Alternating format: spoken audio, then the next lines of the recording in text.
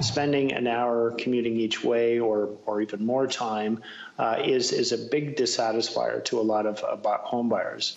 In fact, almost 60% of young families in Metro Vancouver have said a commute of about 30 minutes or less is important to their health and well-being.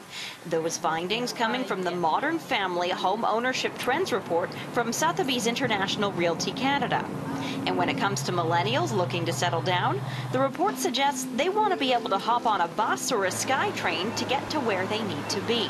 28% said they want easy, regular access to good public transit. More and more cities are looking at being neighborhood builders, not just city builders, recognizing that building great neighborhoods together makes a great city. That's really our overall goal. It's great for the environment, the economy, and one thing we don't talk about a lot is, again, productivity. If you can get to work faster, that's more work you can do or time you can spend with your families. Almost 40% want to live near where they work.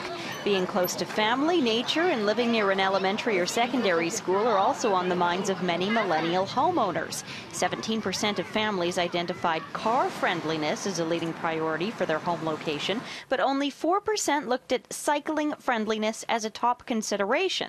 Safety was also among the leading priorities for modern families who took part in the review. In Vancouver, Andrea McPherson, City News.